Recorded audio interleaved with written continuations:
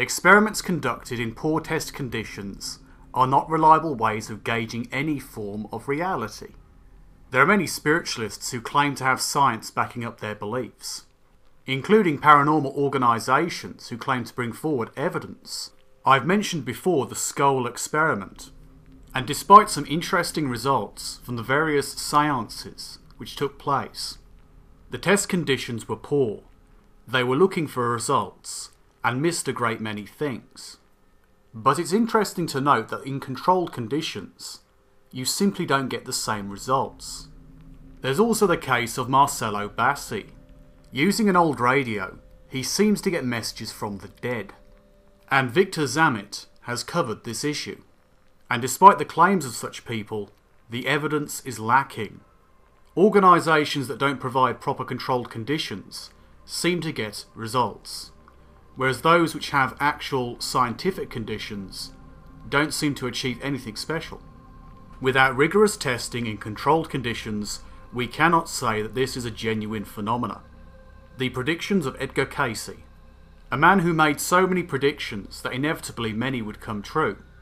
However, many of them are so bizarre and so unrealistic and so poorly based in reality that many of them will never come true.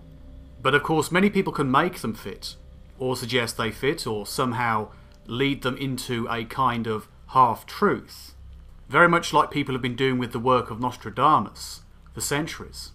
A modern-day equivalent is the psychic twins. But there are so many people who make predictions, either claiming some kind of spiritual, psychic insight, or some other method. And of course, it comes down to making so many predictions, and so many general predictions, that many of them will come true. When it comes down to predictions in controlled conditions, they're rarely of any great insight, and typically are quite general. There are also mystical devices, like the manifestation cube. A small metal cube with patterns which look quite artistic, and some kind of device on the inside. This device has not been tested scientifically, yet the manufacturer claims that this device can change your life, and they're willing to charge you for that privilege. Prices range from $1,000 to $20,000.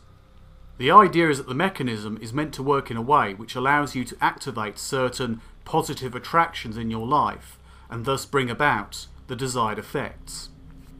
However, you may well be buying a very expensive paperweight which has no positive value whatsoever, other than the psychological benefit of belief. Another manufacturer has come up with Shambhala healing tools. Many of these items, including pendants and pendulums, are a metal coiled crystal with 2 magnets or more on the sides.